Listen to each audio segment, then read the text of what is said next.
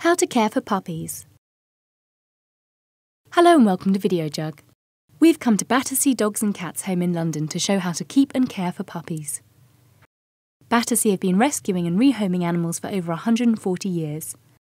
Puppies are expensive, demanding pets that need companionship, regular exercise and proper training. Getting a puppy is a big commitment, and this film only covers the basics of caring for your pet.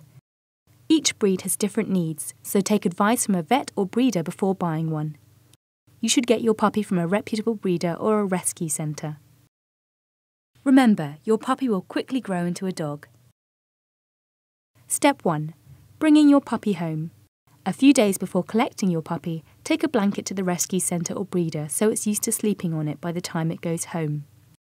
On the first few nights, play with your puppy before you go to bed to help it sleep. Put newspaper on the floor as it probably won't be house-trained. Step 2. Housing and bedding. Your puppy will need a food and water bowl and bedding which is warm, dry and comfortable.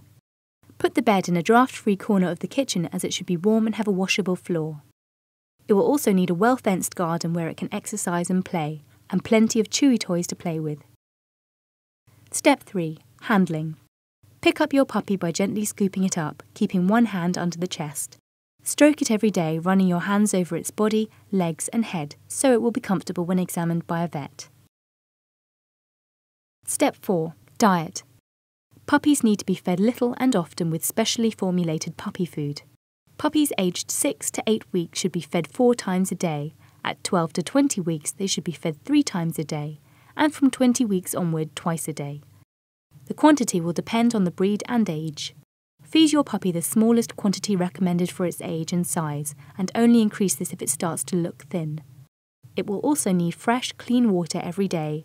Don't give your puppy milk as this may cause diarrhea. To stop a puppy chewing your shoes, give it rawhide chews, nylon bones, or large hard biscuits. Step 5. Exercise and play. Puppies shouldn't be left on their own for more than 3 hours a day as they will become lonely and destructive, and the time that they are left alone should be built up gradually. They shouldn't be left alone with a strange dog or child. Puppies' bones and joints are still soft and developing, so avoid hard exercise and games that will make them twist and turn. Don't force your puppy to play when it's trying to sleep, and keep children away from the bed area. Puppies should mix with other friendly animals in controlled circumstances after they've been fully vaccinated. Take your puppy out in the garden frequently, particularly straight after meals and as soon as it wakes up. You can start taking it for walks a week after the second course of vaccinations. Step 6.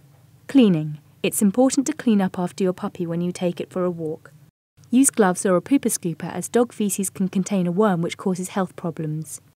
To stop your puppy using the house as a toilet, give it plenty of praise when it uses the garden and take it back to the same area each time. Bedding should be aired every day and washed or replaced every week. Step 7. Grooming. Puppies should be brushed every day with a soft brush to keep their coats in good condition. Different breeds will need different amounts of washing and grooming, so ask a vet or groomer about how often and what sort of brush you should use.